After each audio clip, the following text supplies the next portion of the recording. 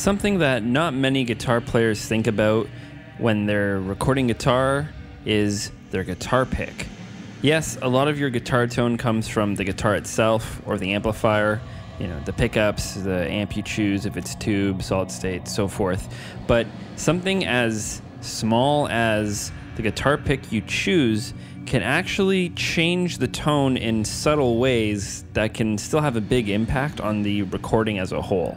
When I was recording Restless Dreams, I would sometimes change the guitar pick to a gravity pick.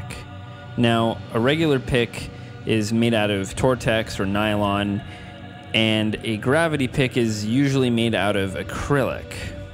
The big difference I noticed between the gravity picks and regular picks is the way that the pick interacts with the string. Other picks tend to latch onto the string, and you can actually hear the string or pick noise a lot more clearly. Next time you're playing guitar and you're recording it, try to see if you can pick that up. Gravity picks, on the other hand, tend to be a bit more fluid. They don't latch onto the string. You don't hear as much pick noise. Your attack is still there, but the way it sustains is a bit differently. The strings tend to resonate a bit differently with a gravity pick than they do with a standard guitar pick. There's a whole range of shapes and sizes for gravity picks. I highly recommend looking through the website.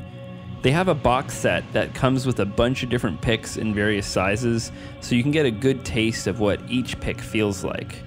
Personally, I prefer the unpolished Stealth XL and Sunrise, but I'm also a fan of the polished Sunrise and of the Gold Series models of these pick shapes.